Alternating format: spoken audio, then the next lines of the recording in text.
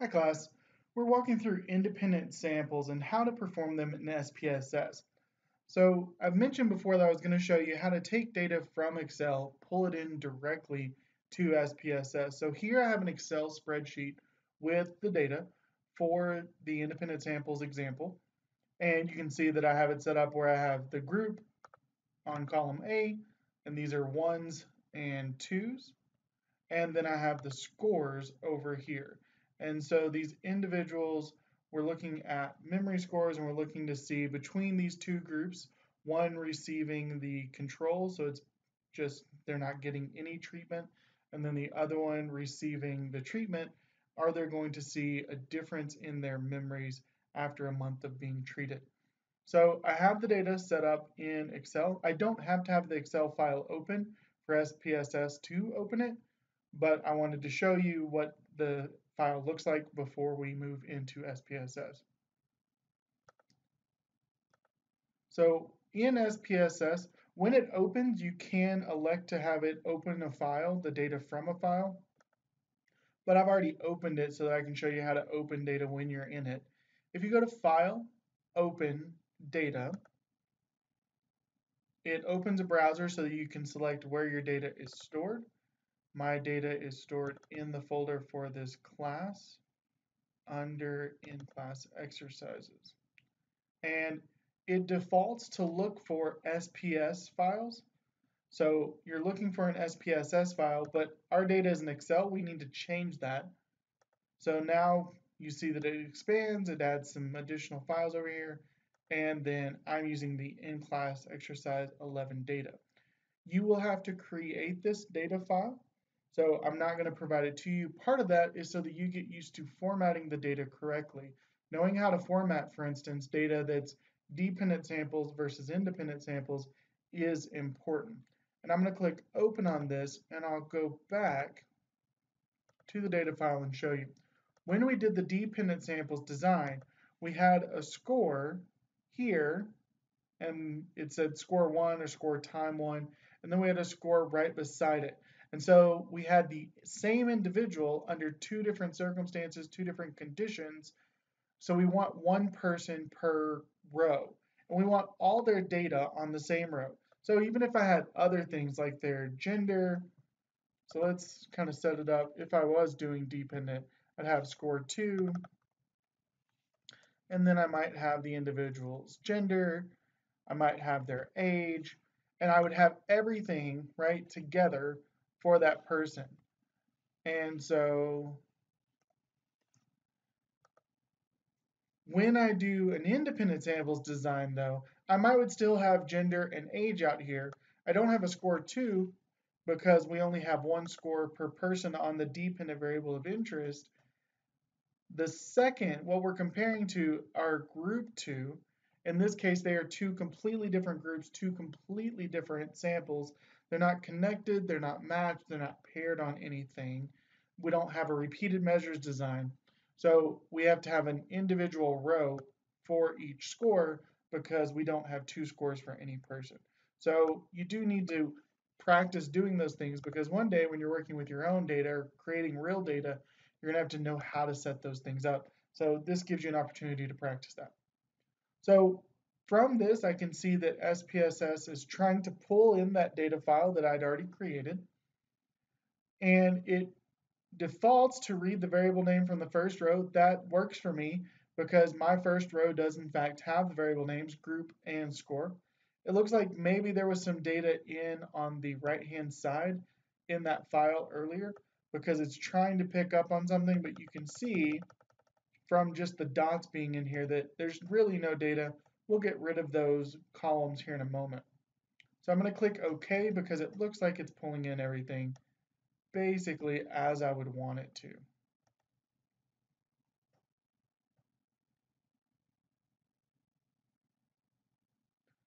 So as I mentioned, at some point there may have been something in these cells on the right-hand side, and it's just giving a default label to those columns, V3, V4, V standing for variable. If I go into the variable view, I can then get rid of these. So I can click on the top one. I can move those around if I wanted to change the order. In this case, I want to get rid of all of them. So I'm going to click on the top one. I'm going to hit Shift, click on the bottom one. It'll highlight all of them. And then I can right click and just clear all of those. So now I don't have those additional variables. This makes it easier if I want to add another variable later, so I don't have something in between my variables. It can make it hard to see the variables that I'm interested in. Under variable view, we do have two groups. So we could go in and specify group 1 is our control and group 2 is our experimental. This will just make our output a little bit easier to read, a little bit easier to interpret and understand, especially useful if we're providing this output to somebody else. But even for ourselves, if I come back to this data 6 months, a year later, sometimes even just tomorrow, I may forget what I coded 1 and what I coded 2. So it's useful to have that there. It did pick up that this is a grouping variable. It's nominal. We have two groups. And it picked up that the score is scale or continuous. So all of that is set up and set up appropriately. An important part of independent samples t-test that we haven't had to do before is looking at that homogeneity of variance. So if I go in to data, I can split the file, and I'm going to split on group, and I'm going to organize the output by groups, and then I'm going to click OK. And then what I'm going to do first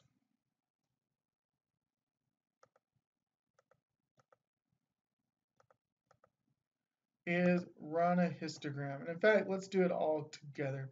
So I'm going to run frequencies for the score. I don't actually want the frequency table though. Might as well go ahead and get mean, median.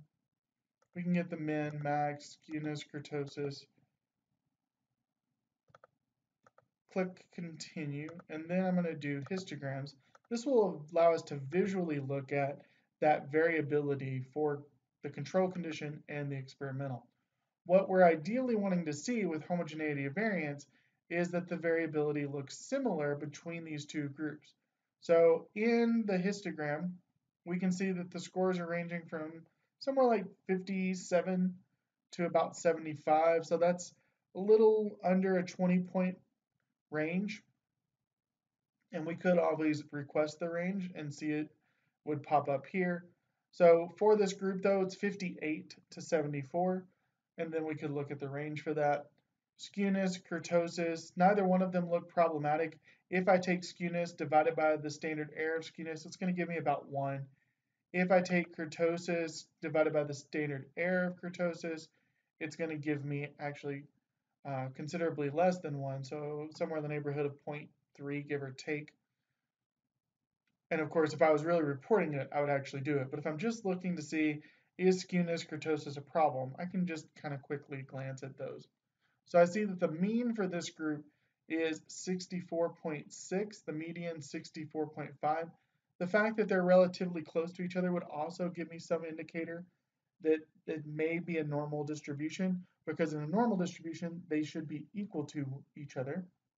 And importantly, standard deviation is 4.122. So now if I scroll down for the second group, this is the experimental group, I see that the standard deviation is a little bit less. That would suggest that the first group perhaps has a little more variability than the second group. And so when I look at this, I can see the range is 62 to 76. So, a little bit lower, a little bit less variability possibly. The range and the standard deviation would both suggest that. The actual test is based on the variance.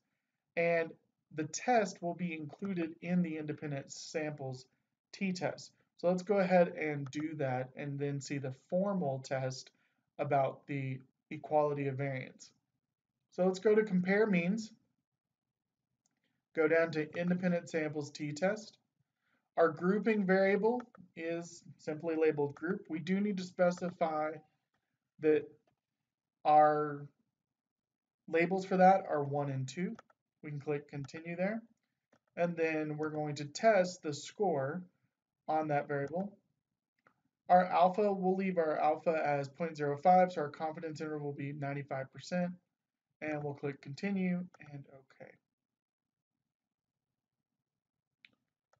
Now what this shows me is I get a warning back because I had split the file in order to see the output for the experimental group and the control group separately. I have to go back and turn that off. So I'm going to go back into data, go to split file, and I can just say analyze all cases, do not create groups. Another way, and you would just hit OK. Another way to do that is if I go in file, new, and syntax, this allows me to write the code, and simply the code for this is split file off with a period.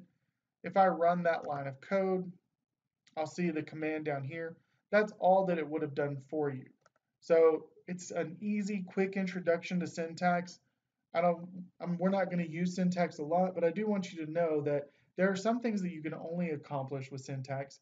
You can, in fact, turn the split file off without syntax, but it's good to begin to know that, and then you can build on that knowledge in a later course if you decide to. So now the split file is off. And because of that, if I run this analysis again, go to compare means, independent samples t, it remembers everything I did just a moment ago.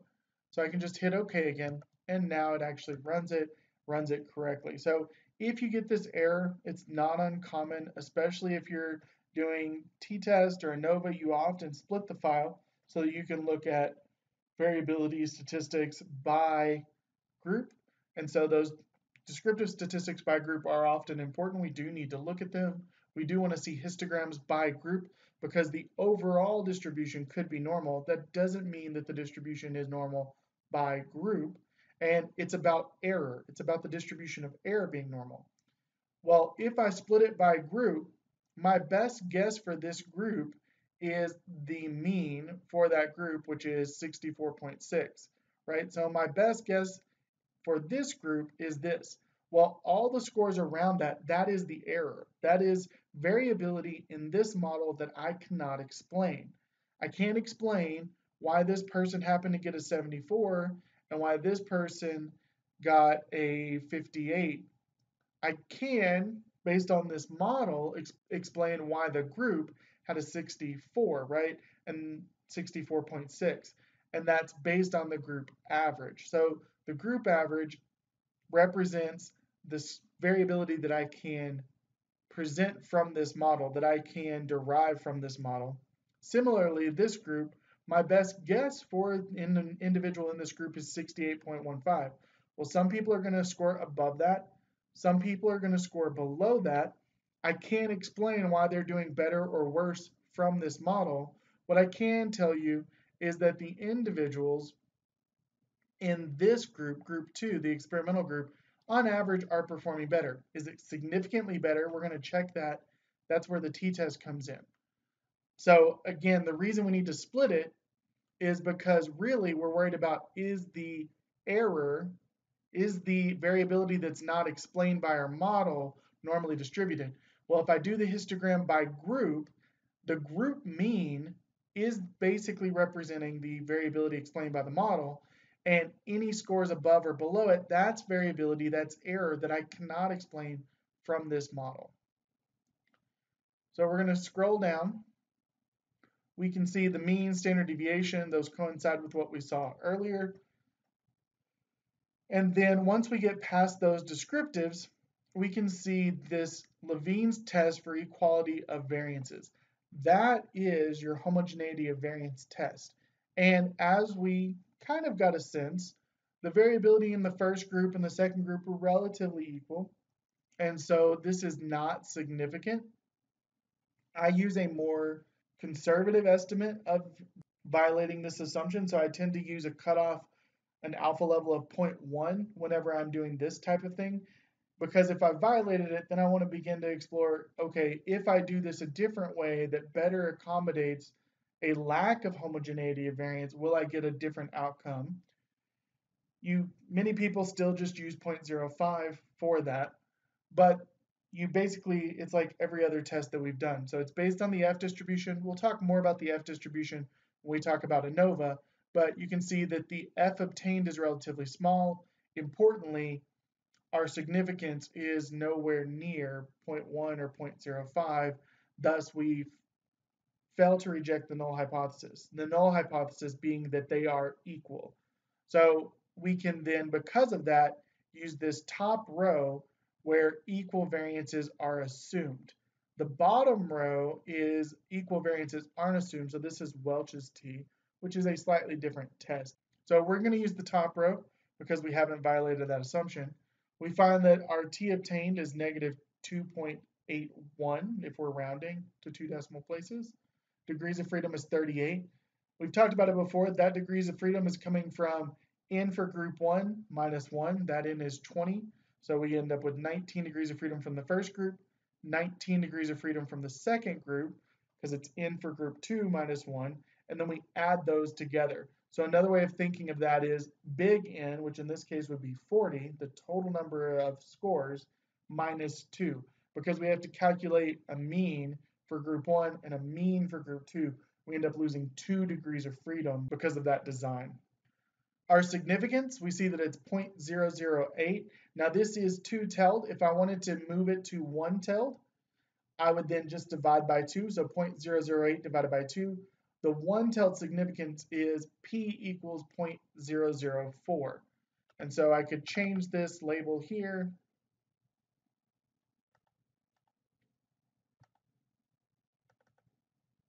to make it P. This would be one-tailed. And then I can change this value. And technically it's not really 0.008. I'm not going to try to do that math in my head, but it's going to be somewhere in the neighborhood of 0.004. And of course, if we were really reporting these results, we should be more specific. The mean difference, that's the difference from group 1 to group 2. Standard error of the difference, that allows us to then derive the lower and upper limit of the confidence interval. And importantly, when we look at that, we see that the lower limit is negative 6.109. The upper limit is negative 0.991. It does not contain 0 in the confidence interval. Thus, if our question is a two-tailed question of, is there a difference between the control condition and the experimental condition? Well, if there's a difference, then 0 should not be a likely difference. 0 would indicate there is no difference. We find that 0 is not in the range of scores. The upper limit is still below 0. More specifically, if we had a one-tailed hypothesis, we see that when we look at this, group 2 or experimental group is performing significantly better, higher than group 1, where their mean is 64.6 and the experimental group is 68.15. So when we go from time 1 to or control condition to experimental, we are seeing an increase, and thus our difference from the control condition to the experimental. If I subtract the mean of the experimental group from the control group, I'm going to get a negative difference of negative 3.55, and the confidence interval around that difference is not going to have 0 in the confidence interval. It's still going to be below 0 at the upper limit. And so we may not find a difference of negative 3.55 if we did this again with 2 new samples of individuals and gave another group this drug, but we would expect that there is some improvement between the control condition and the experimental condition, with the experimental condition doing better. And they could do even better than negative 3.55. They could likely have a difference of negative 6.1, and possibly they could not do quite as well. The upper limit would be a little more than negative 1, negative 0.99. Still, though, doesn't include 0. So if we sampled again, we would expect that we would find a difference. Thus, it does seem that this drug is helping these individuals, helping to improve their memory performance.